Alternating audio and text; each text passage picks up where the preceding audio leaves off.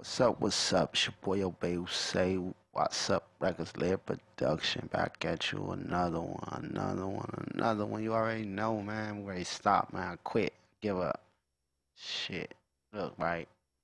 Man, this another one, man. This is basically a review, but it can't be a review if you follow me because I use this all the time, man. It's one of my favorite plugins in the world. So, but it's a it's a job, man. I probably get a lot of haters off this junk, man. This junk gonna be a hateration junk, man. Like people outside of here I talk to already can get down feel me on this one, man. But we great have a problem, Houston. Look, this what we got going on, man. We got uh IQ Pro. It just went to 3.3, y'all. If you don't know, they just now stepped it up, man. 24 bands. You know what I mean? I guess they just feel like playing around with a couple companies, man. I ain't gonna really say no names. Be quiet, right? But they really trying to show that, man, $40 can do you better than 200, 250, 180, a deal. Man, this is the deal, man. For real, it ain't close, man.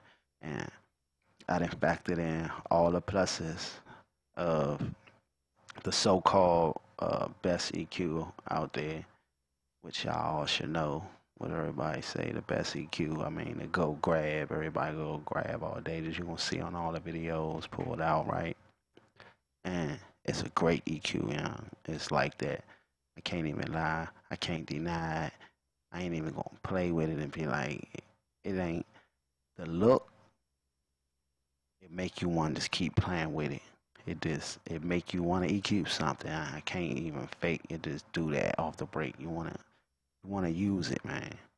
It's great, and then it sound great. It really work at the frequencies great. Even in zero latency mode, it work like similar like to a linear phase EQ because it's only working at. I mean, you really feel it only working at the frequencies you working at. Like for cutting, it's great. It cuts so great. Like it boosts good too. I mean, it's a great EQ. It's real clean. Like when they say clean, if you really know what clean is, it's a clean EQ. All right, enough on that. Just a clean EQ. I mean, clean is it gonna get, man. You get out of it what you do with it. What you doing, either you making something better or you messing something up. That's what clean basically is. Like the clean EQs is saying how good of a mixer you are for real. So don't think because you're gonna go get a great EQ, you great to start getting great results. You could become the worst mixer in the world in a matter of minutes because you it's so clean. Clean EQs are scarier than a color EQ. If you really don't know too much about mixing, invest in color EQs because a color EQ will slow you down from doing so much crazy stuff because you will get excited by the color a lot. So you'll find yourself saying, "Oh yeah, that sound good." But clean EQs, you are doing all the sculpting, so you can cut out something that will make everything go out of whack, and you think you lift this and that's gonna fix that because you didn't want to go take out what you added because you think you know what you're doing because you EQ. That's the difference with a clean EQ. So you can easily mess something up. If you don't know what you're doing, start off with get these EQs right here, but do your boosting with do your boosting and cutting at first. If you don't know what you're doing with EQs with knobs that got set frequencies, get a paramedic EQ like this, and you want to make sure that you're watching it with this first before you even getting into really using one of these. Just watching what you done, put the plug in before it, and watch what it's doing to the frequency when you turning up stuff and cutting stuff so you can see the reaction. Then you'll get used to using one of these EQs. You can go watch videos and learn how to use it, but I'm telling you, clean EQ is different. So we'll be talking about. So I'm gonna just show you. We got 24 bands. Like I say, so now you got 24 bands. So basically, That's a band for each spectrum area. You see these lines right here that they got set up. That's basically accounted for one for each line, 24. So it's 24, it's 26 spectrums, 27 altogether, right? Spaces in between the spaces. So you got basically a node for each one until the biggest ones right here, right? And this right here, so you could just see this. They didn't give you this setting right here. I made this set myself, so I loaded 24 bands on it because they can give you 24 now. So I put one in array space. And with this right here, with the 24 bands, and then it's just already set right here. So these four that's up here, these are my preference spots where I will have my high pass filters and stuff at. I mean my high shelves at starting, where I would start off with my high shelves at. So I got a high shelf in the position where I normally have my high shelves at. That's how I would do it. So I got another two where I will have my low shelves at.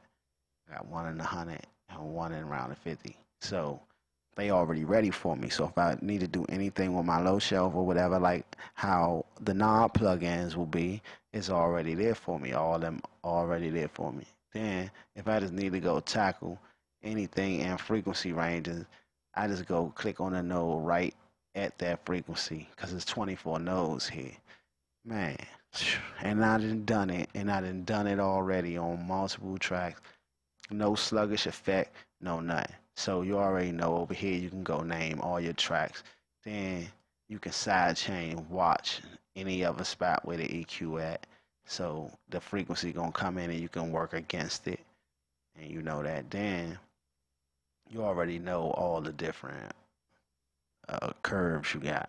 All that you got the bezel band, the bezel high pass, you got bezel low pass, low pass, butter low shelving. It's just official, man. Then you can go change your orders. You go all the way up right here to just flat out. This one like 100 or something. This is 96. I think this like 100 and something. Straight down wall. It just make like that. And then I've been using it too, like man, to make on this song right here. I use it for my vocals on this song. The duo effect, man, great. So then you got this right here. Another piece that's not on the other one, but on the big boy, the supposed to be big boy, right? You got go into series or parallel mode. This will make you be able to emulate them plugins, them analog plugins like you'll see me doing, like the uh, pull checks and stuff, because they go in, they do their EQing through parallel phasing. That's how they making you be able to cut and boost in the same areas. That's what they do on parallel phasing. So this button right here would allow you to go in from parallel to series, bypass. Then you got mid and side. So and then the thing what I like about this plugin is I can see my mid and side separate right here. You know what I mean? I ain't got to switch from window to window or none of that, right? Shit, this is great, man. Then the point of this, I can just rename everything. It's just so great. So I just be able to go know where everything at right in here. One plugin can control all my instances. It's great. $40. Can't beat it. All right. So this is basically a review and basically a shootout, but we ain't ready to shoot nothing out. But this is basically the big boy I was talking about. You already know what I was talking about, the Fab EQ. So why the pluses with this is out of this world too. Like some of the stuff you just can't even argue. Like you got the keyboard option where you can really be knowing what note you at, where you killing. So this speed up the process for me on like working with my SIFs and stuff. I ain't gonna lie, it speeded up. Like it make and it give you this EQ gonna give you uh more knowledge of knowing the keyboard. It's gonna make you know what tone set if you don't know. Like I'm not, like I say, I'm not a person who really play the keyboard. I just play by ear. So it's making me come more knowledgeable, knowing I can hear somebody's music and know that oh, that's D sharp and stuff like that. Like it's making me it's making you feel it. It's making you know. You know what I mean? You hearing it. And I'm really only doing it in my head. Like I say, I ain't reading no music. I ain't doing none of that. I'm playing straight by ear. Everything when I make a song, it's mainly a idea. And I've been making songs for like 10, 15 years. I'm making songs, not like a lot of hip hop people. They come up, they just, in my era, they record off the thought process of another person. Like they heard a beat and they be like, "Oh, I killed that dream." They like that though. They can really rap. You know what I mean? But they ain't think up their idea. I've been thinking up ideas and making songs for like 15, like good 15 years. I'm about making songs. So I come at every song as a song, an idea turned into a song from scratch. You know what I mean? It always been like that with me. So that's just how I look at it. And because I look at it like that, I don't think I need to have as much of the music playing knowledge. I mean, you know what I mean, instrument knowledge, because I know where I want. I always knew where I wanted to get to with songs. I always knew where I wanted to take songs, and I was willing to figure out whatever it take to get that. You know what I mean? So that was my thing. I know I'm rambling off, but this EQ, it just got so many pluses too. Like so, you got where you when it's playing, you can go up the wave, and while the wave playing, you can catch it right there where them peaks at, and it'll make a node exactly right there. You can go switch from mid to side. You can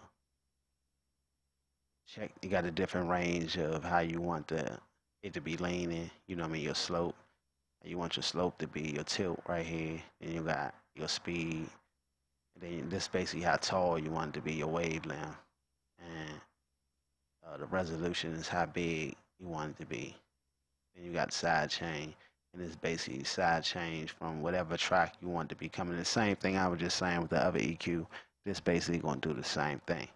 You know what I mean? But this plugin, I think I just ended up getting it for Black Friday, so I got it 180.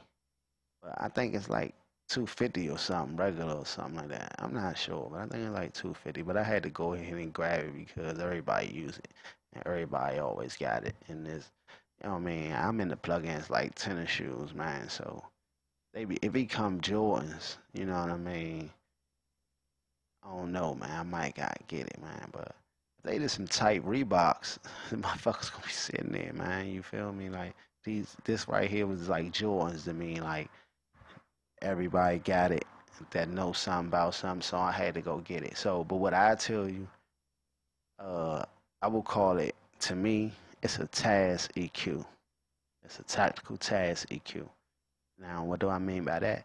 I mean that I will pull this out to conquer tasks, to go over there and conquer some tasks that I need to do that I know I want to really conquer.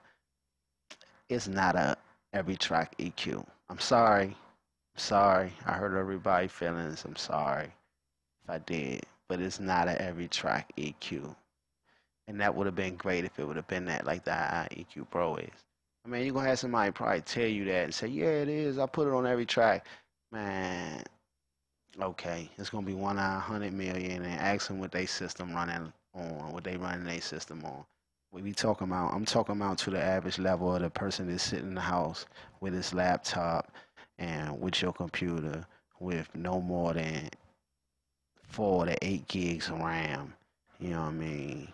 And uh, say a 500 gig hard drive and things like that. You know what I mean? Don't let nobody tell you anything. You know, I'm only gonna tell you some real stuff, man. I only got the Fab EQ on. Let me see. Let's see how many tracks. One, two, three, four, five, six,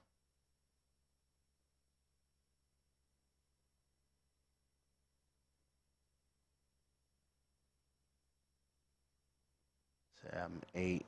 It's on 8 tracks, man. And I'm getting sluggish effects already. That's why I stopped. I started this whole edit trying to use the Fab. I was going to use the Fab EQ all the way out. I was gonna fab EQ it all the way out. You know me, I'm gonna test it. I'm gonna try to run it and see how far I can go. I'm gonna try to push it, the plug-in to its limit until I crash. Cause I know traction gonna open back up, so I don't care. I'm gonna go till it crash. I'm gonna run you all the way to the ground, Slim. I drive it like it's a Chevy. You feel me? So I'm gonna drive it hard, man. And I got it on 8 tracks. And what'll happen is when it's playing, sometimes like after like 20 minutes of play, you'll come back, you'll click on it, and your meter have a space missing in it. It'll be jumping slow. It'll be moving slow. It'll still be working. You still getting the EQ you done, but it'll be moving slow. The metering and everything be moving slow. But like I say, the look and there, I know that's why it's moving slow because there's so much energy wasted on how good this EQ look. The performance of the look is so good. Like I say, you'll get stuck with just wanting to use this.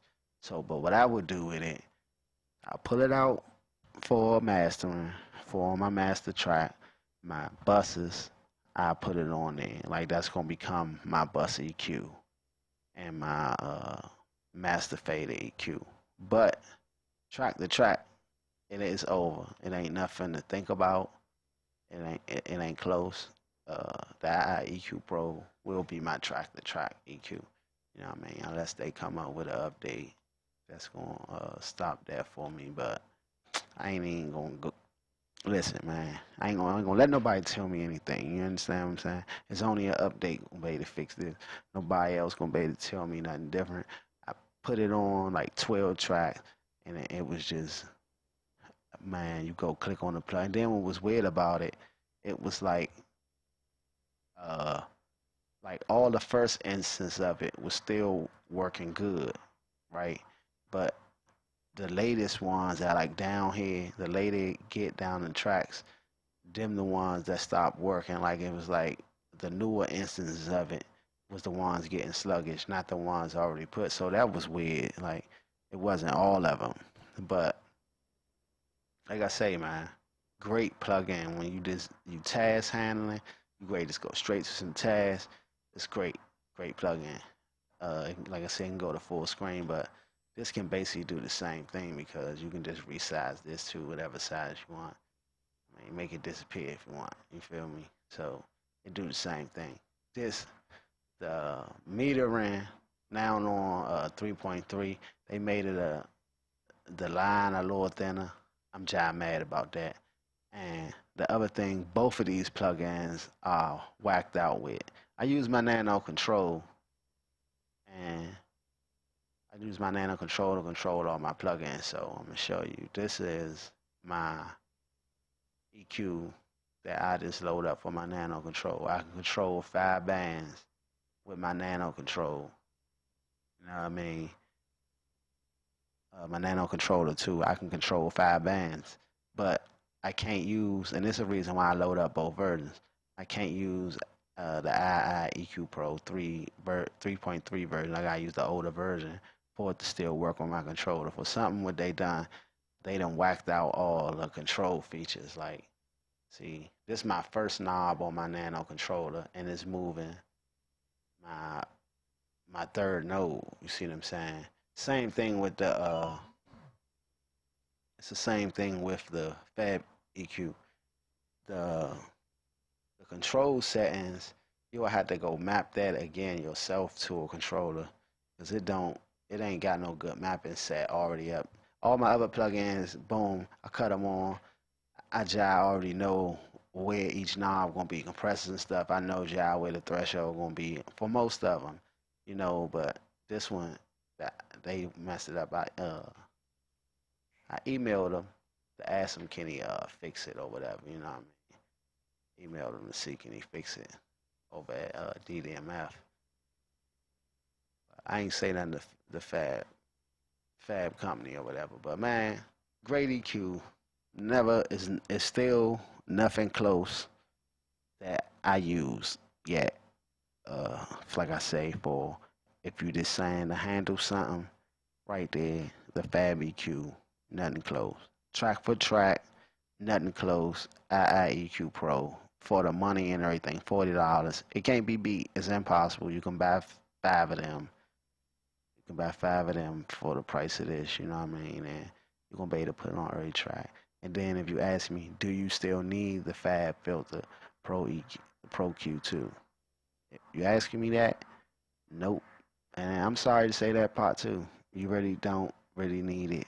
I mean, take of it. The point, like I told you, is like Jordans, man. You can go get you 2 pair of shoes right now, or you can spend this 200 and you can get you some Jordans. You feel me? Because you really want 'em. But you can go get you 2 pair. I mean, like me in my city, we gonna go get us some 990s, man. You know, in DC, we gonna go get us some New Balance. You gonna get you 2 pair of New Balance or a pair of Tims or sale time and some New Balance, man. You know what I mean, or something, whatever. But or you can go get them Jordans, man. It's the Jordans. You want the Jordans. You can get the Jordans. You never went wrong with getting the Jordans. And you're gonna walk in the party and the person gonna say, "Oh, everybody got them, but he got on the Jordans." You feel me? So that's what this like, man. You can get the Jordans, or you could say, "Man, I want to be fresh again tomorrow and kill him again tomorrow. It's Christmas Eve today, but I want to kill him again on Christmas." Or you can get the Jordans. You have your Jordans on Christmas Eve, and you have them on Christmas too, man.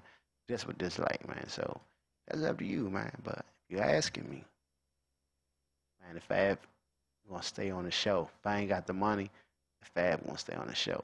But like I told you, man, I'm in the plug-ins like tennis shoes. So man, I had to go get it because everybody ranting about it, man. But I'm sad to say, man, that it will not be on every track, man. It will be on buses. I will definitely be using it. I will be doing some sound designing with it. It's gonna be so great for that.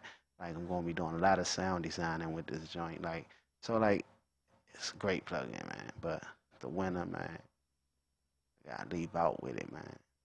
Iieqpro. More bands, everything. It do everything it do. It just don't look as good. Just being honest, man. This one for $40 though. You talking about buying 5 of these for the price of that one. So you do your math on it. It's your boy Yo Say Layer Productions and I'm out.